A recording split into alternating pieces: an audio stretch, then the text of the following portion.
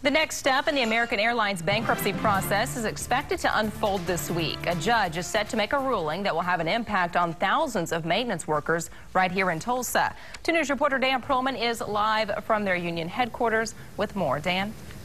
Yeah, this is when we will know if AMR, American's parent company, will essentially do away with all of those workers' contracts. Last month, 56% of the aircraft maintenance and related workers bargaining unit voted down AMR's last best offer.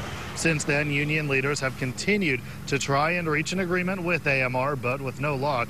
If the judge does do away with the contracts, employees here could see changes in their wages and work rules.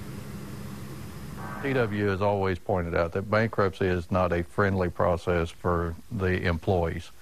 It's geared toward making the company come out a viable company, and a lot of times that's at the sacrifice of the employee. So it's an unpleasant process, and this is another step in the process. Now, this ruling has already been delayed twice, including once just as recently as last week. So it could happen this week. It is scheduled for Friday, but of course it could be delayed again. We're going to tell you what this means for employees at about 6:45. Live in North Tulsa, Dan Perlman, 2 News works for you.